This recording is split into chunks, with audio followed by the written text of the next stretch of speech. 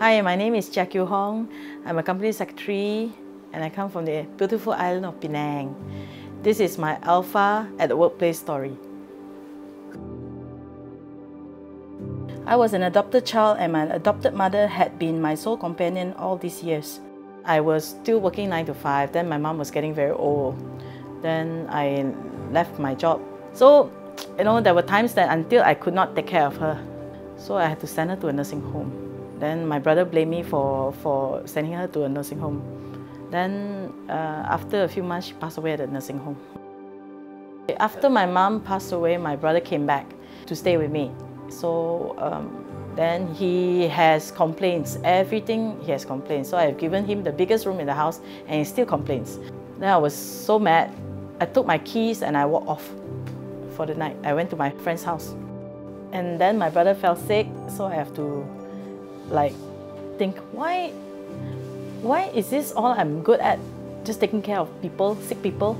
Whatever I did in the past and till now, what do I gain? What have I got? I don't have anything. Might as well don't wake up. So I just slept. So if there's nothing to do, I'll sleep until noon, 1 o'clock, 2 o'clock. Yeah. Then that particular day, Joe would text me and say, "Are you free for tile art or something like that?" Then is it? And later, the next week, we're going to have Alpha. What's this Alpha? Oh, it's about Jesus. Okay. So I start walking up and down. And I really don't know whether I should sit down and listen or not. But then I did lah. Then I start hearing the story from the video. Then it hit me. Oh, is this talking to me? Is that what life is about? So every week I come and there's this prisoner, their life changed. I say, oh, that's good. So if they're prisoner, then life can change. I think it will change for me too. Is there, something out there? Then I realized that what I was looking for was love.